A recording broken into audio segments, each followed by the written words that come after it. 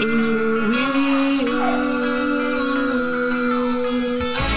bringing the trailer park lifestyle to the world. Come inside, don't be shy, cause Jolene can't wait to meet ya. She's the queen of the park. She's got gossip, news, and lots of food to feed ya. Jolene Sugarbaker. Jolene Sugarbaker is one budget-minded girl. Lots of cheap fashion is the passion at the park. The passion at the park. The passion at the park. Dropping in on neighbors is all part of Jolene's world. Jolene Sugarbaker, she's the trailer park queen.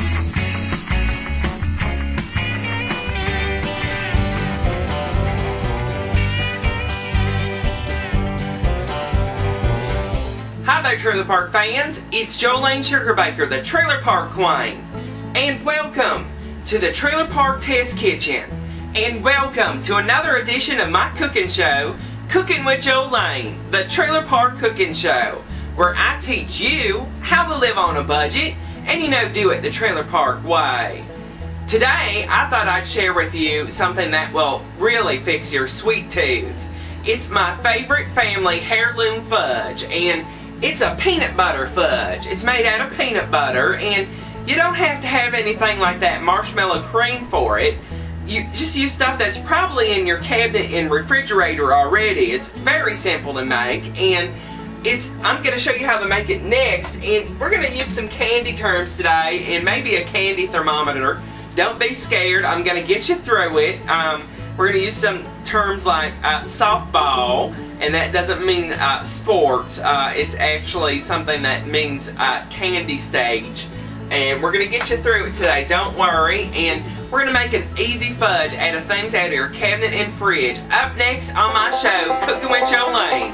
I'll be right back. You'll need the following ingredients to make my easy peanut butter fudge. 3/4 cup milk. 2 cups of sugar.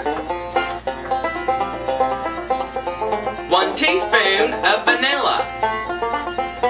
2 big blobs of crunchy or plain peanut butter. A half a stick of butter. A pinch of salt. Here's how you put it together. Making the fudge is super simple.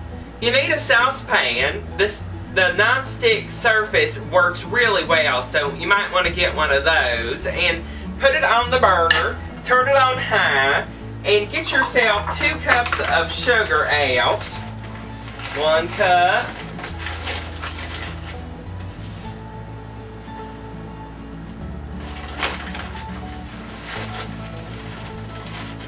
Two cup. Now you need 3/4 cup milk.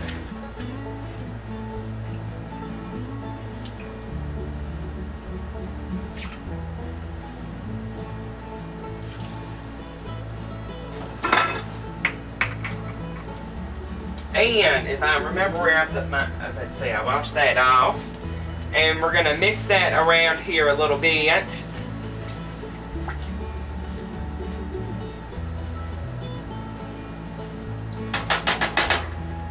And we need 2 big blobs of peanut butter. You can use the crunchy kind, you can use the creamy kind, you can use the kind that you can't get open on camera.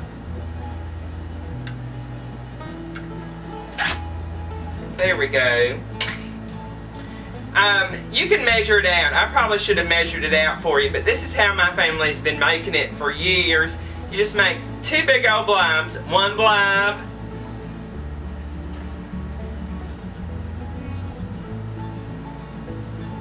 two blobs. That one was a little half a blob. There we go. And just dump that all in there into the saucepan. And we're going to mix that around till it's well mixed. Now, I fully recommend that you have a candy thermometer. Now, the soft ball stage is around 230, 245, about 250 at the high stage, going up to a hard ball stage. And this doesn't mean anything about sports. It means that it kind of gels a little bit once it cools down, and that's what fudge is. It's kind of like a gooey texture, and these things, they're hard to find in the dollar store. You're probably going to have to find it at one of the big box stores, but they're really great. They're probably about $3 or $4, but they really make the candy and fudge making experience so much better, so you should have one of these. If not, I'm going to show you a little bit later how we can find out if the fudge is ready to take off the stovetop. But I'm going to pop this into the saucepan so we can keep an eye on it and know exactly when it has reached the softball stage. Now, you don't want this up too high because peanuts have a tendency to burn on heat. So you don't want that burn flavor in there. So if you have the time, and I fully recommend it, stand here and keep stirring it because it really makes it so much better, and it brings out the caramel flavors in it, and it really makes the fudge that much better. So take the time to make the best fudge and stir it while it's cooking.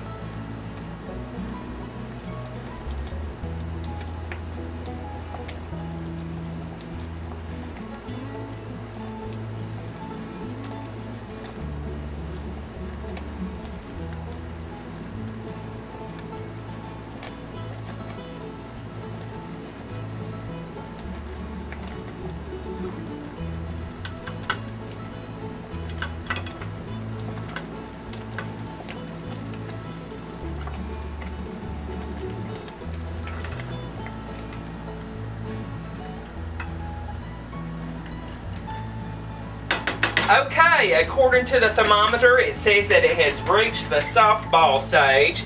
I'm going to take it off the heat here, and I'm going to let it rest for, I don't know, about 15 or so minutes. Let it cool down before we pour it into the fudge plate. It just seems to work better that way. Now, I have to admit that this recipe doesn't work all the time.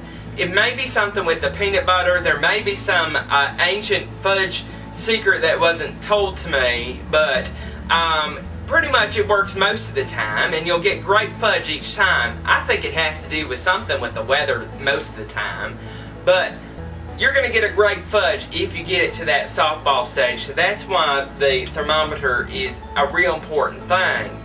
But if you do not have the thermometer, this is what you can do to find out if your fudge is ready to take off the stovetop. If you don't have a candy thermometer, take a glass full of cold water and take a little bit of the fudge mixture that is on the stovetop and put some on a spoon. Then take it and drop it into the cold water, just like that.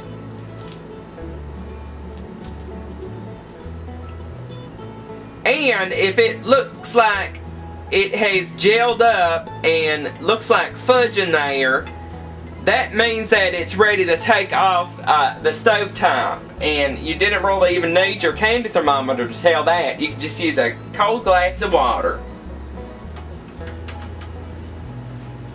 At this point, our mixture has cooled a little bit, and I'm going to add about a tablespoon of the butter and about a teaspoon of the pure vanilla to it now.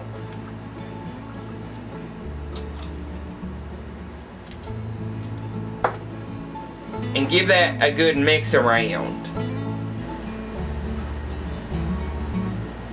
Today's recipe uses what I call a fudge plate, and it's pretty much a platter, and they come in all shapes and sizes, and you might come across one while you're yard sailing this summer, or maybe even at the Salvation Army, because I picked this one up there at the Salvation Army for just a few dollars. And it's pretty much just a platter, and they can be decorative or different colors, or it just matches your style to the plate. And I even have had one made by a family member. This one is that one. Isn't that pretty? It just is a really great heirloom that pass on to someone in your family once you croak or something like that. I mean, a fudge plate. I mean, you could will it away, but you're going to be using a fudge plate, and we're going to be greasing it down with some butter. Just take some butter and just run it across the bottom there, just like that. Pour your mixture into the buttery fudge plate, just like that.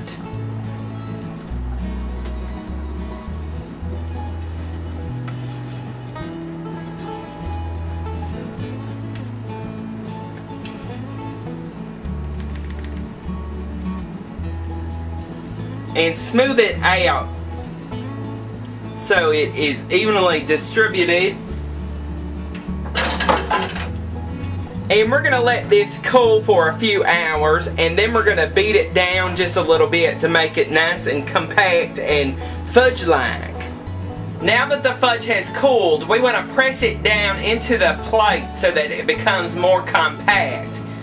Make sure that your hands are clean too.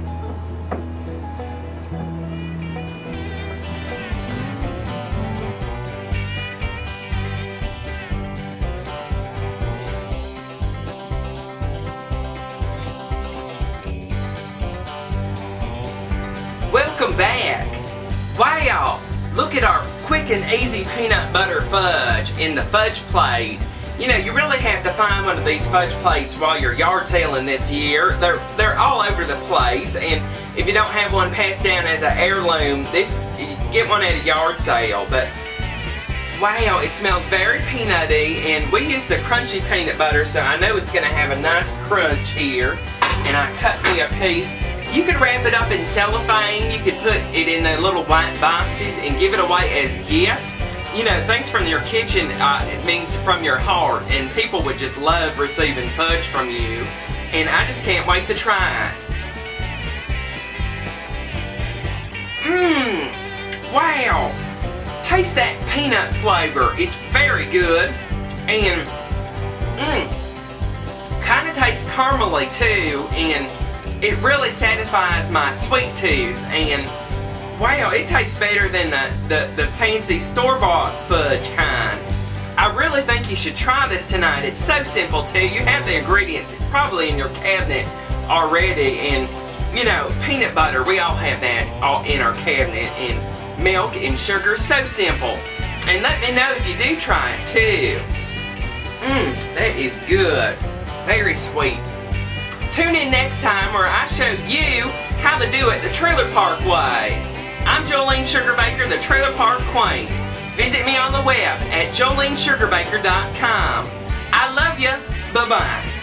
Slap on all your blue eyeshadow. Watch out for that big tornado. Get all filled with pride in the double wide. Jolene Sugarbaker, she's the trailer park queen. In the double wide. Jolene Sugarbaker, she's the trailer park queen.